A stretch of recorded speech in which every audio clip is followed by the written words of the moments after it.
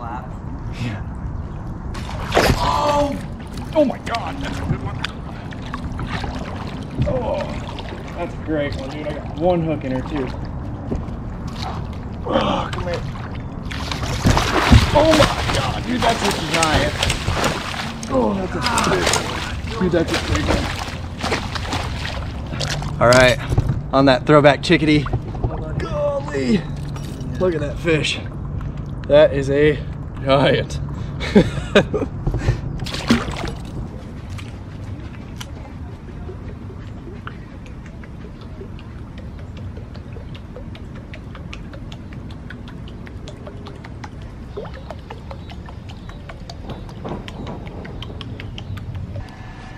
Let's talk specs on the new throwback chickadee. So this bait is a crawler style lure, measures in at 7 inches long, weighs 3 ounces, and as you can see there's a separate tail joint in the back here which has that classic throwback rubber tail, articulates on its own when it's swimming.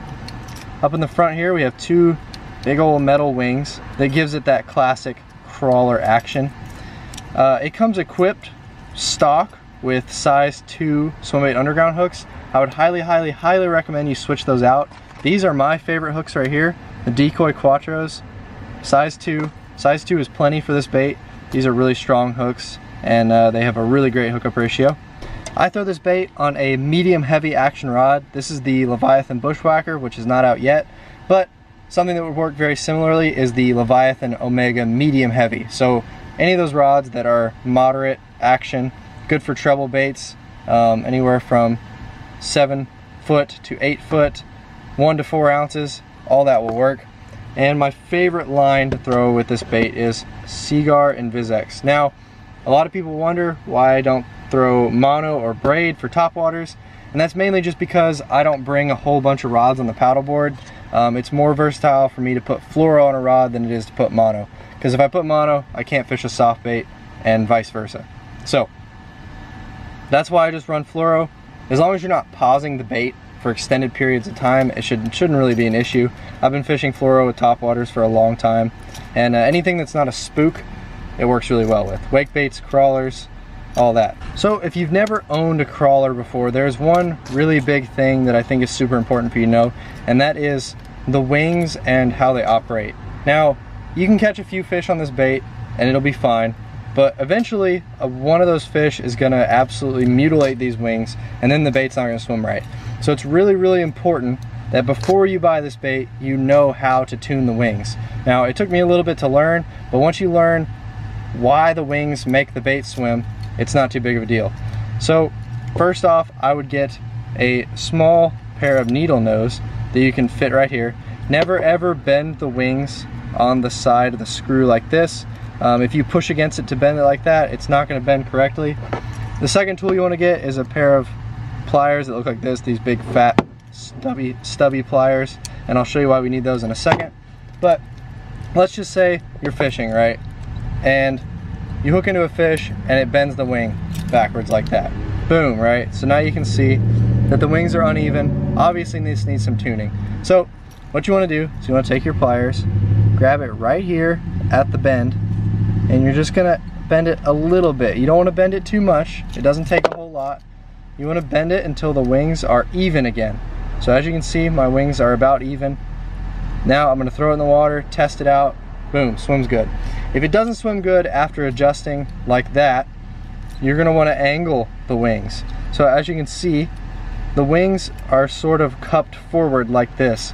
So if I'm laying it flat on its belly, you can see the top of the wings. It's very important that the wing is angled properly. So just twist it like this, apply a little bit of pressure, and then try it again. If it's not swimming properly after that, you might need a new set of wings. It may be just too beat up. But those are the two big things. Make sure they are even first off. You want to make sure this angle is proper. It's like a 45. And then also you want to make sure that the wings are cupped forward just slightly so the bait can swim properly. So let's just say your wing is bent almost beyond repair. You've tried cupping it forward, you've tried bending them even, it's just not working. So as you can see here, we have a bend that is pretty much unfixable without taking the wing off. Now, what I like to do for these is I literally like to unscrew the wing. It's very simple. You just pull these pins out, you twist them far enough and they'll come out. Be really gentle so you don't strip the holes out. But you can take your wing, and this is like a last resort. Take these big fat pliers right here. So you're gonna take your big fat pliers and you're gonna stick them over the wing just to where it meets the bend, and you're gonna squish that back into place. So now, when I squish it like that, now I have a flat surface again. So that bend is gonna be correct and the swim will be on par. And you can do this to both sides. This will really increase the longevity of your wings. Boom, just like that, very simple. And you're just gonna reattach it. You actually don't even have to take all the screws out. You can just leave one. Oh, other way. You can just leave one like that, and then boom, you're back in there. So with the amount of tuning and swim knowledge that you need to operate this bait, I probably would not recommend it to a beginner. I would definitely buy this bait if you have a little bit of experience, you know, fishing swim baits and tuning swim baits. If it's your first crawler, I hope this helps, and I hope that you can get your bait to swim right and catch some big bass. A lot of times now you have to kind of sacrifice durability for action. As many lures as there are out there, it becomes harder to make a lure that is invincible and also has a really amazing action. So you have to make compromises. This little stuff right here can be the difference between catching that next fish of a lifetime or just catching the 3-pounder that everybody else has caught. So thank you guys so much for watching. Hope you guys enjoy your chickadees when you get them. Peace out.